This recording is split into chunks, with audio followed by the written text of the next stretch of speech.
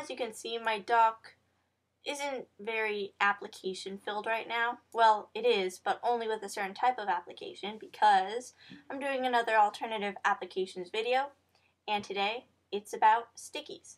So I'm going to open up Stickies. It's a very simple and small application that comes on your Mac, and people use it for different things like a to-do list or homework, things like that. And you can use it in many different ways. For example, you can collapse all the sticky notes and keep them on your screen on the side or something. Or people might have one space devoted entirely to sticky notes, things like that. So as you can see, it tells you here that you can customize your notes with different fonts and font sizes and colors and include graphics. If you hover over the square here, it'll tell you the date created and modified, and you can click it to close it. And if you go to File, you can export the text just as like a plain text document or 2 other file formats. And you can also change window properties so it's translucent or so it's always on top of other windows, things like that. And of course, you can change the color of your sticky notes if you have a favorite color or want to color code all your different stickies. So that's it, very simple. And the first application I'm going to show you is called Sketchbox. Sketchbox is a free application, and if I minimize this window, it's pretty much the same as Stickies when you first kind of look at it, these floating little notes, but there's a lot more that you can do with it. So if I open this window, in the preferences, by the way, you can make it so this window won't open when you launch the application if that bugs you. So you can actually separate your sticky notes into different categories, and it gives you an overview of all of them right here.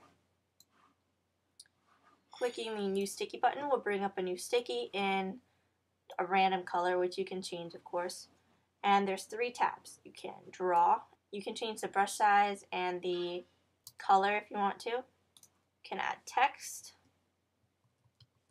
and you can set a timer for that specific sticky note. Another nice feature is you can take a screenshot of the dimensions of that sticky. So if I make this sticky as big as the shovebox window and I click this camera icon, I can actually take a picture of it. So it takes a picture of whatever is directly behind the sticky. So now there's the paint stroke, and it's on top of a screenshot. And that's really all there is to Sketchbox. It's really nice. There's preferences, so you can change the default size of the sticky if you want them to be smaller or bigger. Just like in Stickies, you can double click the title bar to minimize it. Or not minimize it, but you know what I mean. You can change the default font, like the way the text will look, timers and tablet settings, things like that. I recommend it if Stickies isn't really cutting it for you and you want to be a little more organized. The next application is Scriptlet, which opens in your menu bar. It's a very simple application as well. It's just a window. All you have to do is click the plus button, name your note, and start typing whatever you want. And really that's all there is to it. You can change the color and the font, and that's it. If you click info, it'll just tell you the name, size, and date that you modified it. And there are a few preferences, but nothing really special. So that's Scriptlet. It is also a free application. I don't really recommend it. The final application is Edgies. This is like Stickies on steroids, okay? So everything is held in the menu bar, but there is also a dock application version included when you download Edgies, but I prefer it in the menu bar. So clicking that, you can go to File, New, and here's my little sticky thing. So, or edgy, whatever you want to call it.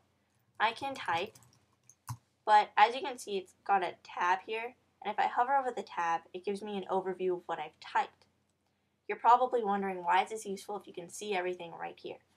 Well, if I click the tab, it will stick it to the side of my screen, which is very cool, so it doesn't take up much space, and then I can hover over it, and it'll show me that overview.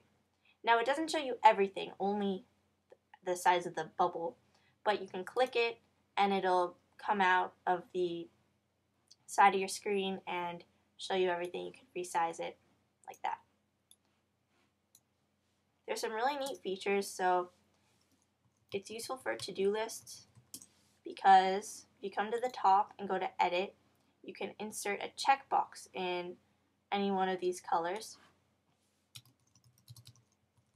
So once you've completed that item on the to-do list, you can check it off. Another thing that you can add from the edit menu is an alarm. As you can see, it'll notify you when the time has come by any one of these sounds. If I click this little drop down arrow, you get some more options. You can change the title. So you can